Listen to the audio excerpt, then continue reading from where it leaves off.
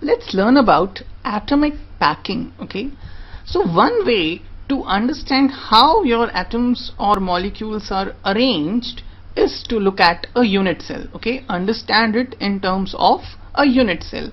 Another way is to see how the atoms are arranged, okay, how they are packed together. Just realize we have earlier made an assumption that atoms can be assumed to be solid spheres. Okay, so basically we are trying to see how spheres are arranged to form crystals. Okay, there are basically two types of arrangement of spheres that you can possibly have. Okay, one is like this. Let's suppose you have spheres which are like this, and on the next row you have the sphere which is directly underneath the first sphere. Okay, so this is one type of arrangement. Another type of arrangement would be to have the first row like this, okay, and in the second row, instead of having the sphere directly below this, you have a sphere over here. Okay, so the next sphere is over here, next is over here, and like this.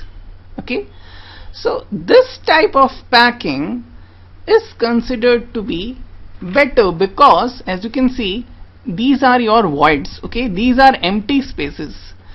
Every element is going to try to fit maximum number of atoms in a limited amount of space. Okay, it's going to ensure that packing is as compact as possible. Over here the voids are relatively larger as compared to over here. Look, over here the void is like this. Okay, over here the void is like this. Okay, so this void is bigger as compared to this one, therefore there is more empty space present or more vacant space present in this type of packing as compared to this type of packing.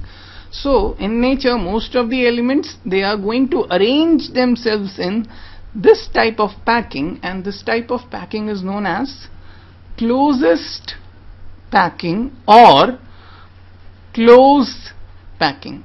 Okay, so we are going to now analyze closed packing. Okay, so over here I have some spheres which are packed together in closed packing. Okay, closest or closed packing. So my voids are either like this or they are like this. Okay, as you can see over here, this is a void which is like this, and this is a void which is like this. Now this is one layer of spheres. Okay, you can just extend it everywhere, it would be something like this, right? Over here a triangular shape is shown, but it is extending in all directions. Okay, so this is one layer. Now I can build up another layer over this. Okay, what I can do is I can put a sphere over here. So I can put a sphere, another sphere over here, or what I can do is I can put a sphere over here.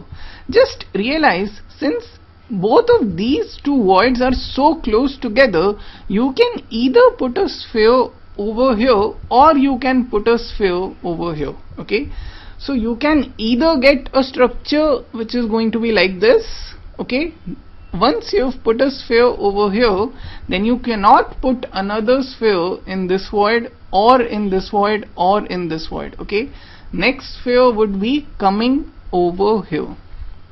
Okay, similarly, if you put a sphere on the other void which is on this void, then you cannot put another sphere in this void. Okay, another sphere would come on this void. So let's just say that I have put my next layer. Okay, we are stacking one layer over another. So I am assuming I have put my next sphere in this void. Okay, so I am going to get a structure like this. So this gray spheres are my A layer, okay, the bottommost layer. This red spheres are the next higher layer. Okay, these spheres